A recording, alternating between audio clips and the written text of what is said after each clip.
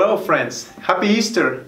The Lord is risen, and He is here with us to stay forever. In the Gospel of next weekend, we will be listening one of the greatest passages of the New Testament. It encapsulates in a little over 20 verses the whole Christian life. It is Easter Sunday as the passage opens. It begins with two disciples on the road leaving Jerusalem. They are running from where Christ is to be found. They are on their way to a place called Emmaus, about 7 miles from Jerusalem. They were on the road. They are pilgrims on the road of life. Jesus is the way, the truth, and the life. The problem is that at this moment they are going in the wrong direction. The reason Jesus joins them as a fellow traveler, something prevents them from recognizing Him. What was that something? Maybe it was their presumption that He was dead.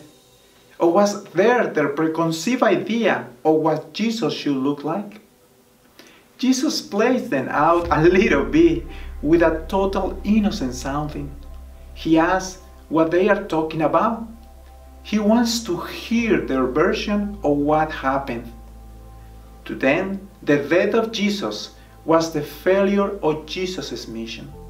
Jesus then gives them a lesson in reading the scriptures and shows them that all that happened to Jesus, including His suffering and death, far from being a tragedy, was predetermined and necessary in order to save us. As they reached their destination, Jesus made as if He continued His journey. However, the disciples extended hospitality to the stranger. "It is nearly evening time, and the day is almost over," they said. So Jesus goes in to stay with them.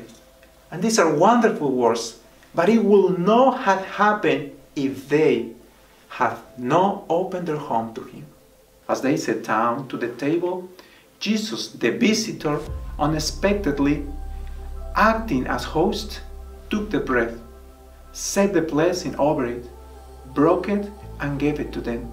And in that very act, they recognized Him. Then Jesus disappears. In the light of this experience, the disciples turn back and go back along the road to Jerusalem. This story throws light on many ways of praying. Jesus walks with me, but I hardly notice Him at first. Prayers really start when I pour out my heart to Him. He listens well. Then He enlightens me.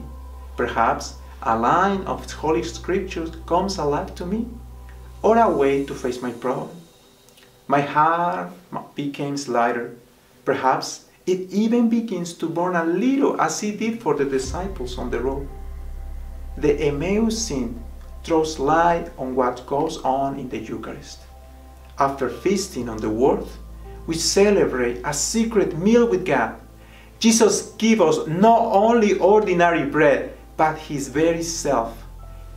Deep down in that mysterious place we call the heart, we are nourished, giving food for the journey of life.